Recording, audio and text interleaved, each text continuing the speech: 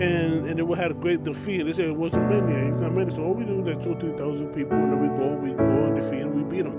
But it was the opposite, and they ended up being defeated by the IA. Why? Because they had a curse thing where God departed from them because they had a pagan god, an idol song that was hidden within the camp of Israel, hiding sin. When you hide sin, we have a curse thing that is in your house or anything around you. You're going to be defeated. You're not going to be able to prosper. And sometimes God have to expose what's in your home, what's in your life, so you can understand.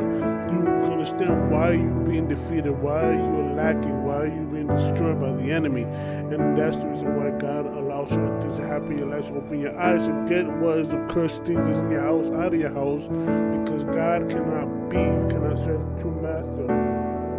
You cannot serve two masters, the Bible says. You like one